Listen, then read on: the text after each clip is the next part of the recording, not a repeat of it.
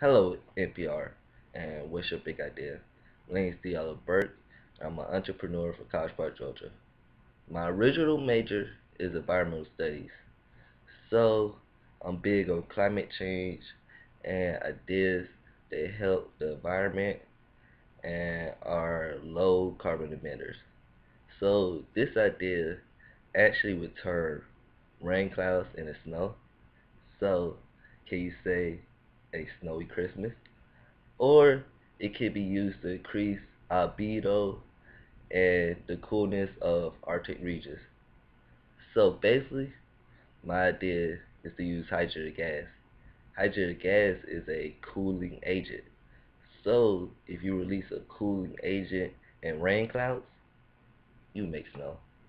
Very simple, very easy, very straightforward. This same idea can be used to make it snow instead of rain in the Arctic regions, which will increase snow and help cool it down.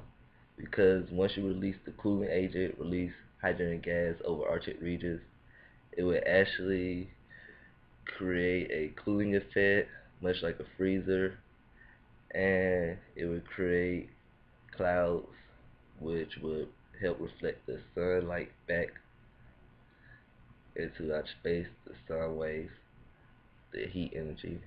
So, like this idea, you like it, y'all Burke, Gray Earth now.